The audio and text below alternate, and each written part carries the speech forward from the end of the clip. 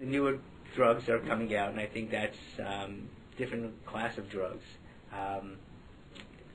The therapies that are being utilized, axitinib, which seems to be very similar to sunitinib, made by the same company, seems to be a much more potent medication. It's going to get its FDA approval in second-line therapy, and already they have ongoing first-line therapy trials for it. Again, if you can take what we already have and make that better, that's exactly what we're trying to do with this class of medication.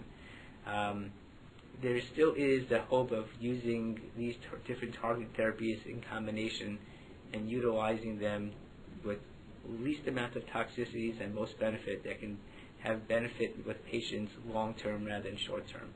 The medications we have definitely have responses, stability of disease, causes durable therapies, durable responses in patients in the sense that people can expect to have 6 to 8 months of no progression or slight regression of their disease prior to progression.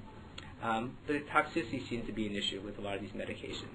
If one believes that they're dealing with a marathon or a race and not just a short distance race, one has to really pace themselves to have effective therapy with good tolerability for a durable period of time.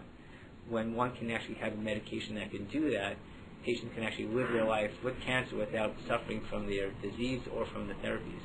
And that's really the goal for these therapies, is to make patients live a full life, or as best as life as possible, without progression and without the toxicities of the therapy.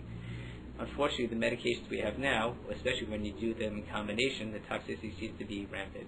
And that seems to be limiting the tolerability of the patient, and therefore unable to obtaining good duration of responses, because the medications have to be altered or discontinued.